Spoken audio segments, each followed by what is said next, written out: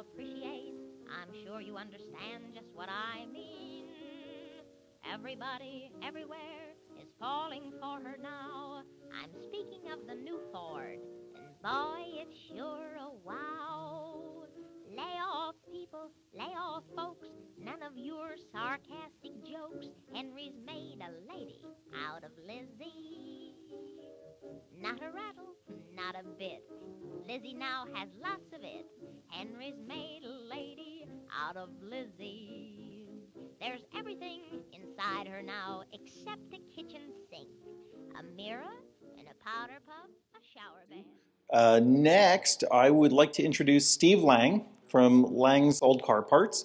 Very grateful to have him here. He's going to share quite a bit. Here you go. Steve Lang. I see a bunch of customers out here and some vendors and new faces, but I'd like to introduce ourselves, show some photos of the shop, and kind of talk about how we're seeing the hobby progressing too over the years. But I'm second generation in the business, third generation in the hobby. A lot of people have probably met my father over the years at Ricochet or international tours. But we got a really nice old factory building that we kind of set up in the last few years, 20,000 square foot. And we're just kind of packed to the brim right now with all sorts of tea stuff. We offer about 3,500 different items on our website. We do try to shy away from stuff that you can just go down to Napa and get. So we're mainly focusing on the harder to find stuff. We do try to keep kind of a library now. So if you're up in the area, we got vintage Fords going back, tea times, a lot of different reference materials. Trying to make that accessible too, for people that want to look stuff up. We got some early Ford service bulletins from 1910, 1911 too. But, always got some stuff up front for sale and display. And then we do a lot of work too that we don't really advertise a whole lot. So a lot of people like to come in, check their coils. We do all our magnet recharging in-house, nice generator test stands. We got a setup we got from Ron Patterson for checking torque on starters. We got quite a bit of Kara Wilson tooling too, so try to help people out with that kind of stuff. And not so much rebabbiting, that kind of stuff, but a lot of the rear end tools, reaming out drive shaft bushings, pullers, that kind of stuff. We don't let it leave the shop, but if you want to come up and use it, unfortunately a lot of you guys are kind of far away from us. And we collect a lot, and then usually if we get excess tooling too, my dad's been throwing it up on the forum, trying to get that stuff back out.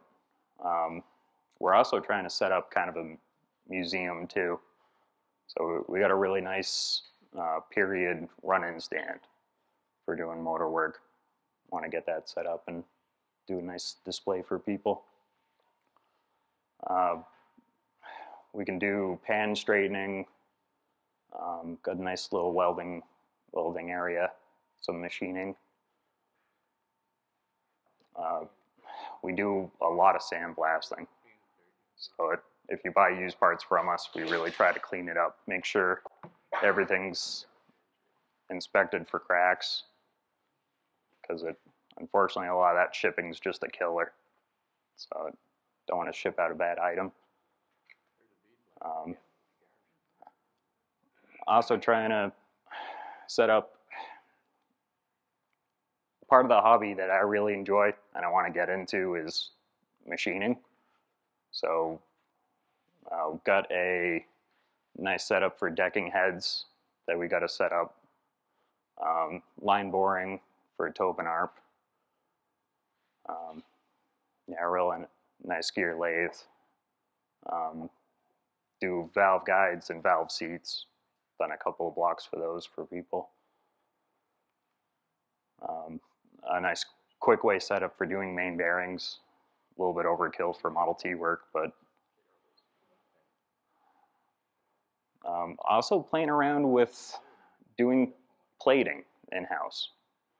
So this is a setup for heating up and stirring up for copper plating, and kind of playing around with that kind of stuff. We got into doing a lot of coil points and just small batch stuff, and doesn't really pay off sending that off to a plater for 20 little coil point items. My dad doesn't do so much with regular parts anymore. So he comes in 3 days a week and buys and sells cars and used parts and used tooling. And just kind of a pile of different engines and cars that we've got over the years. Some of them we're keeping, some of them are for sale. But we got tons and tons of stuff right now, though. The depot hack's a real nice keeper we have, though. So a nice Martin & Perry original body from 26. And got about 1,500 miles on that in the last few years. And my dad will also get into non-T stuff, too, for buying and selling. So 51 MG, 24, 25 Cadillac. A really nice 25 Flint that the interior, top, and body paint is all original. Yeah, and then a 29 LaSalle after that. We have also bought out a couple engine rebuilders too, just recently, that passed away. Ed Stein and Mike Worcester, a couple of guys up in New England area. So we got a lot of extra reamers, that kind of stuff that we're slowly putting up. A lot of Model A line boring stuff. Yeah, the Carroll Wilson transmission jig. And this stuff's all excess. So we got some already that we're keeping. Of course, one of the guys, Ed Stein, had a business model of, as he was rebuilding engines, if tooling came up for cheap, he just bought it to keep it competitors showing up. And we got probably about 10 or so boring bars, and no one uses those really much anymore.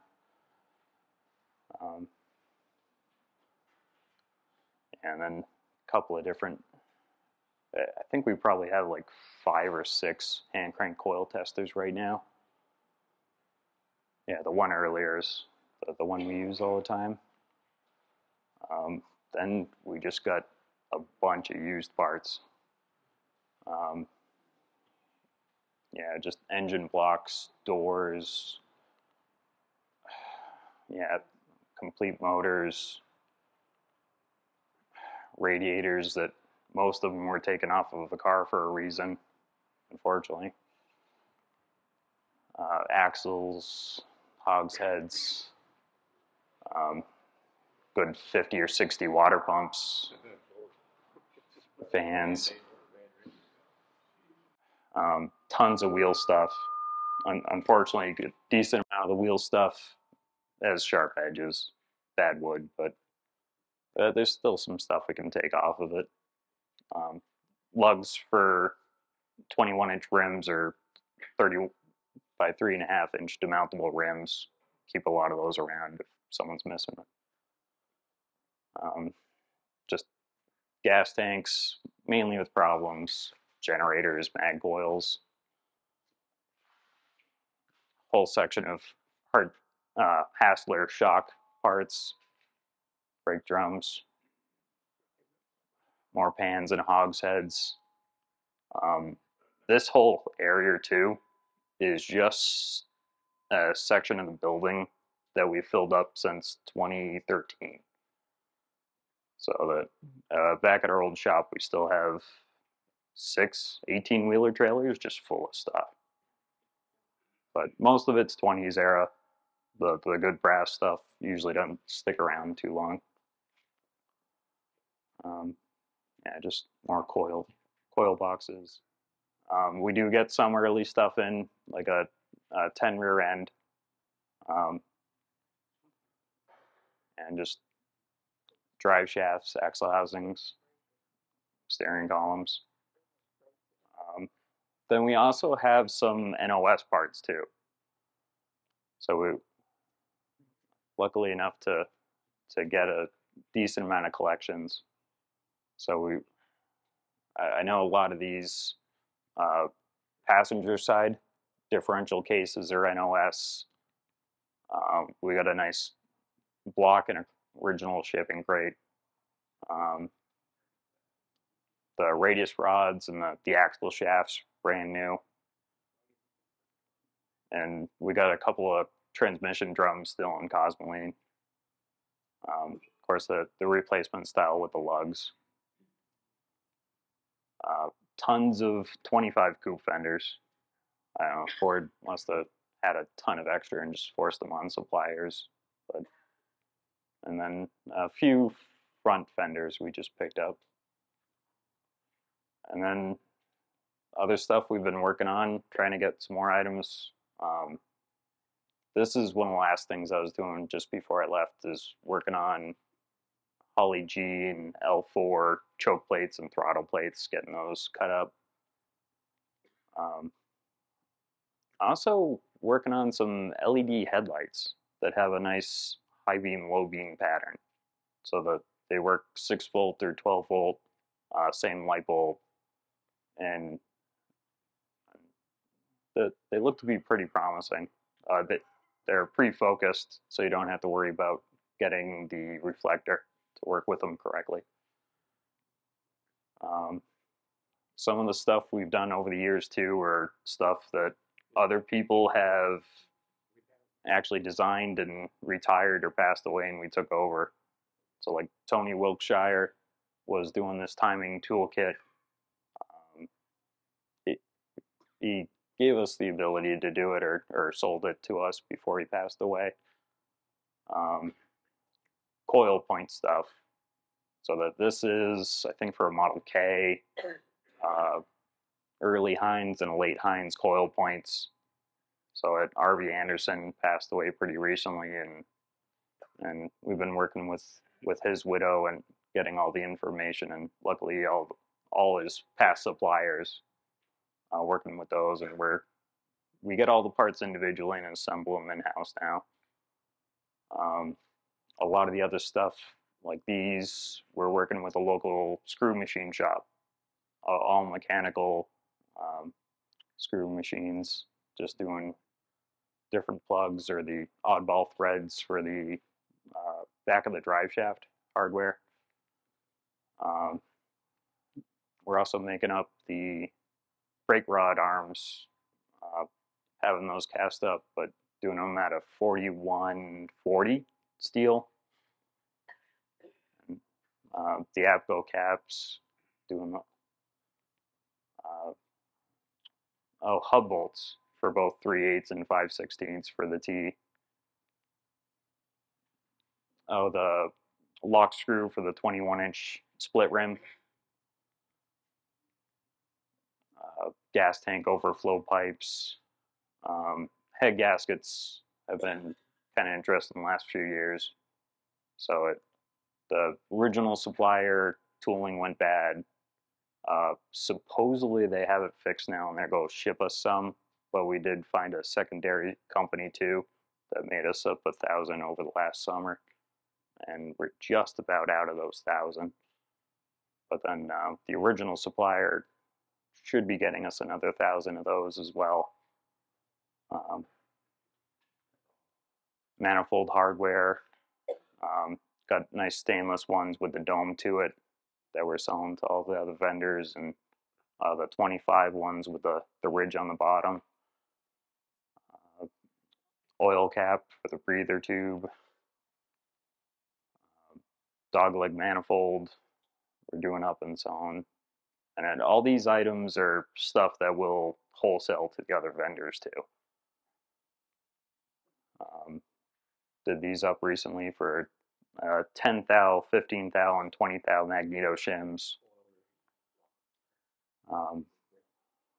Gentlemen in California have been making up these hubs for us for a while for Turbo 400, but he uses all the 52 teeth for them. Triple gear pins. So we had some problems with one of the suppliers sending soft pins. So we worked with a company and had these made out of S7 tool steel and heat treated to about 50 to 55 Rockwell, right around there.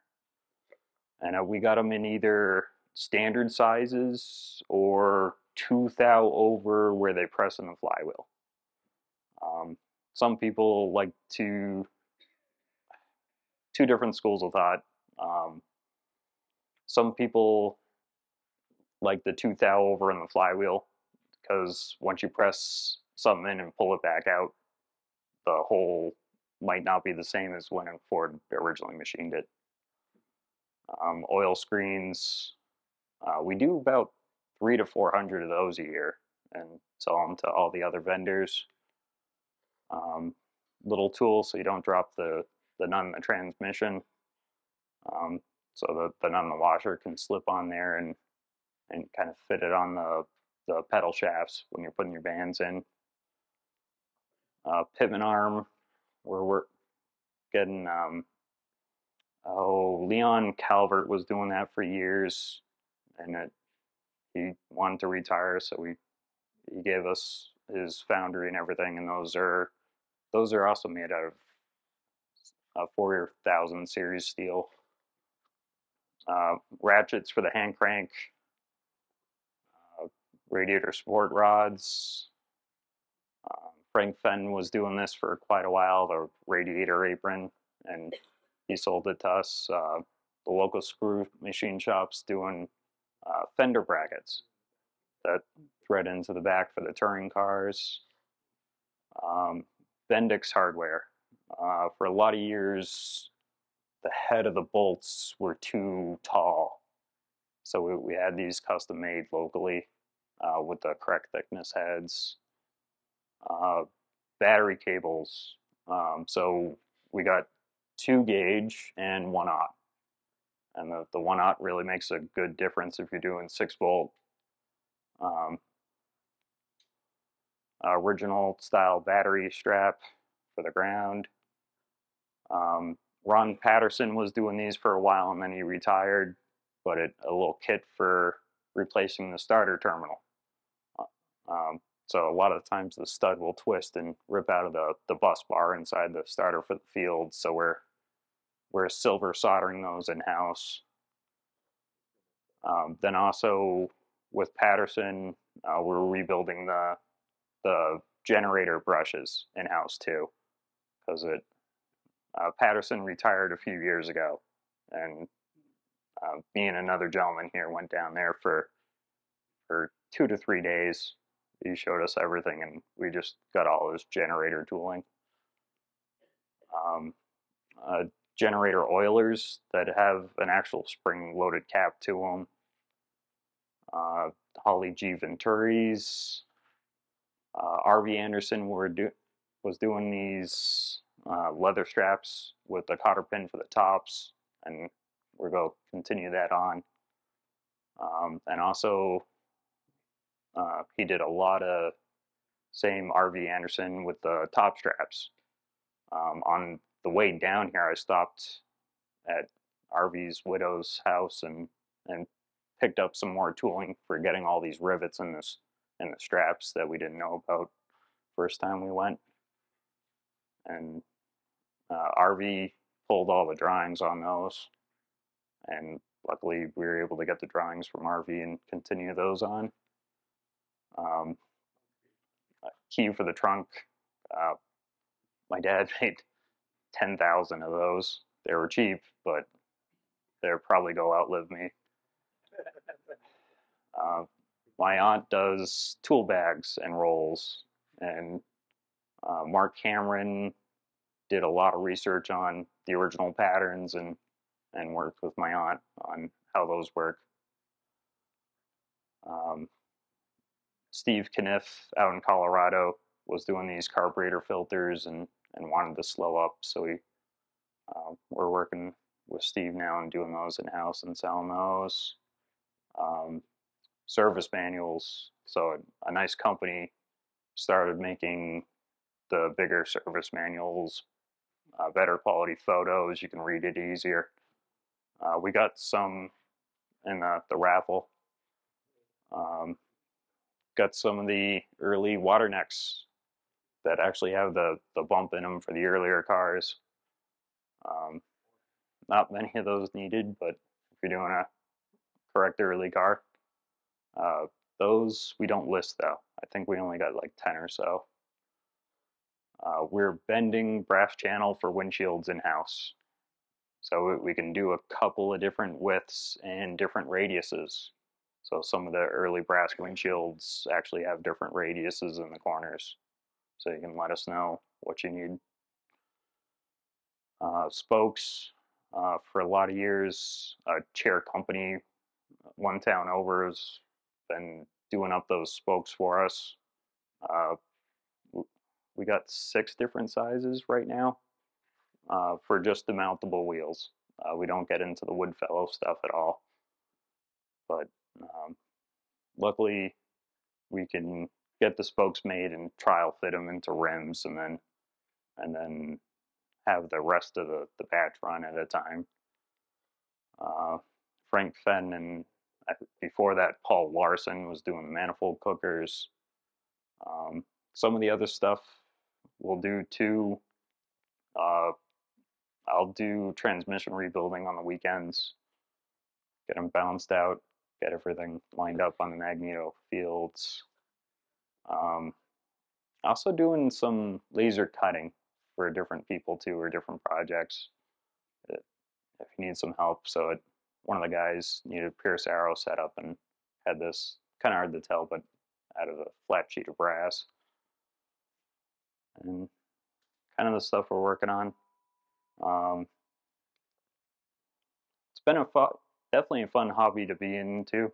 I got 3 cars that run enough to build a few more. We average about 100 packages a day and shipping all over the world. Couple in Asia, not as many, but mainly US, Canada, Europe, there's a ton, South Africa, a lot of the British colonies, Australia, New Zealand. But the hobby's luckily staying strong. COVID didn't slow down really anything except getting some parts in. A lot of people were stuck at home working on cars. But unfortunately, the supply chain, just like everything else, did slow stuff down, like the head gaskets. Yeah, prices up.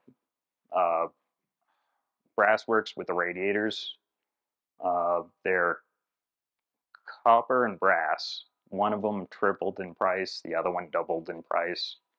So radiators went up a bunch. Yeah, sheet metal.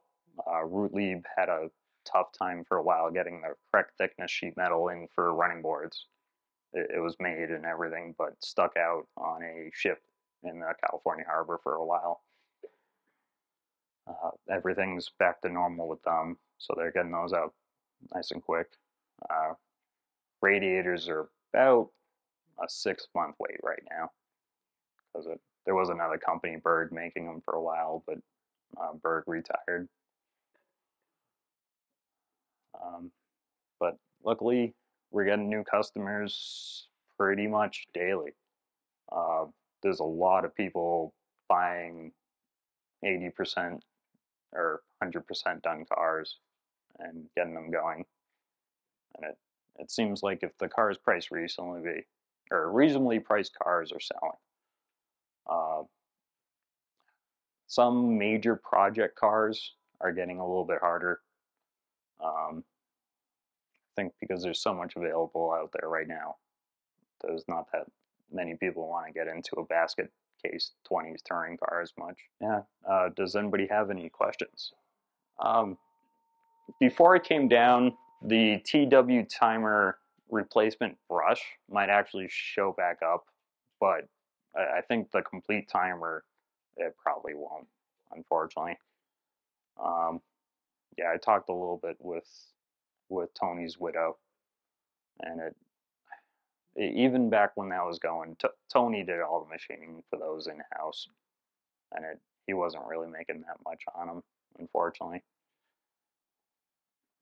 Bendixes, we got a lot of the individual pieces. We're buying those from another Model T parts house, but when I talked to them, their original supplier went under, and they're having trouble finding someone that actually has the time to make them right now. But they're still looking around for someone to make the main shaft is the issue. Tomorrow, I'm actually heading down and picking up a lot of the tooling from the gentleman that was making in Arkansas.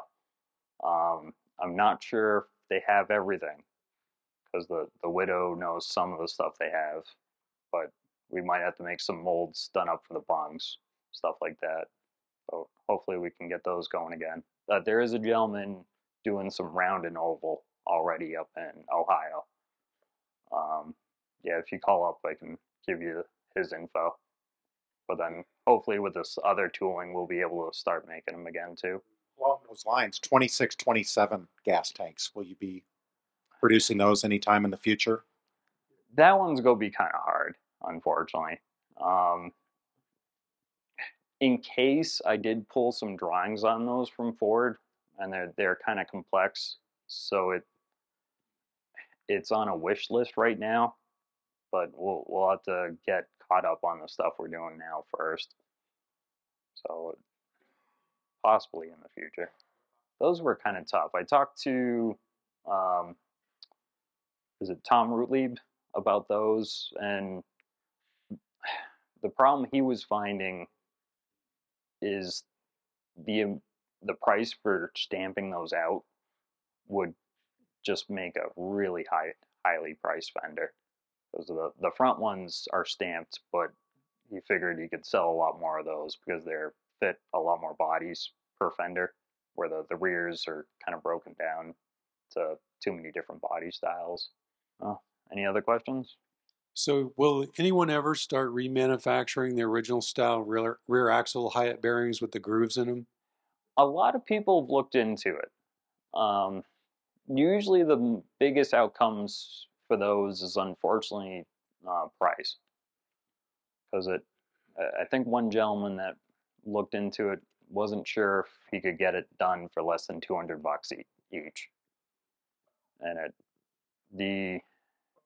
to get that done too, he had to make something like 1,000 of them, and he didn't quite have the capital or to go with it. Yeah, so nothing at the moment, unfortunately. Used parts, do they come from any particular source predominantly, or just a variety of sources? Like swap meets, or come and buy grandpa's barn full of old stuff, or what? A little bit of everything, really. And I think my dad has about 20 or 25 different people that are trying to get him to come out and look at their parts right now. And so there are quite a bit of people with just a pile of T parts that want to get rid of it. But then we'll do Hershey and Chickasha for a lot of years. Find a lot of good stuff there. We are really desperate for cores too. I think on coils, we sold, I think about 400 coils that we did not get a core back for in the last year. So we've been really trying to hunt those down for people that. Have you seen any trends in parts, especially ones that just are off the wall? Like, why did we just suddenly sell 25 of these in the past week? We do see that a lot. There is definitely a connection between the form and what people buy afterwards too. So that can definitely happen. Well, definitely appreciate the time, and yeah, our our goal is definitely to continue this going. So um, there's 7 of us that just deal with getting the orders out. My wife does all the accounting. My sister-in-law orders all the parts to come back in. And there's like 5 of us that answer the phones out of the 7. And the 2 others just deal with just picking parts off the shelf and boxing them up. We're about 10. So it's 7 of us with the new stuff, and then my dad's got uh, him and 2 others that deal with the cars and the used parts, and about 100 packages a day, right around there. So sometimes this is our slow time of the year. We're down to like 40 or 50. I think our record is about 200 in the summer. I got a feeling from what I heard on the forum is I don't know if they actually leave that much room to be able to wholesale, unfortunately. A lot of our current tire suppliers actually don't give that much of a discount for their wholesale vendors, but us and Snyder's and everyone else just have tires shipped direct from the supplier to the customer. So we don't really have that much into them either to sell them because we don't even touch them. I imagine it is, unfortunately. I think with different laws and stuff like that, they can't make them the same as they used to. Is kind of what I get from the gist of things, but I don't know the chemicals and everything in particular. That would be a great question for Coker, though. I do know all the U.S. made stuff, or the U.S. companies that sell tires. They're all going back to the same factory in Vietnam for the 30 by 3.5s. Blockley's are made in Vietnam too. I just don't know if they're actually made in the same factory or not. So for the current selection, you don't really get that much of a choice in different rubber compounds. White tires have been tough too. It seems like every batch of white rubber, the rubber can change slightly. And you don't really know if it's a good batch or not until about 3 or 4 hours, or 3 or 4 years after they're made also. But by then they're already on to another batch. I know Lucas Tire just gave up on white altogether. So you can't get any of the Ward's Riversides anymore. So it's mainly just the Coker offerings, and Universal Tire is owned by Coker. Just in the last year, Universal's warehouse was closed up and they moved everything down to Coker. Certainly, thank you, Steve, for giving us some insight into what you do and how you decide. And also, thank you very much for the gift cards that everybody should have received when you came in. How about a round of applause for Steve?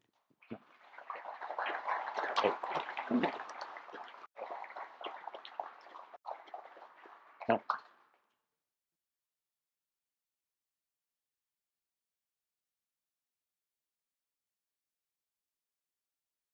Like Abby's Irish Rose, Henry's made a lady out of Lizzie.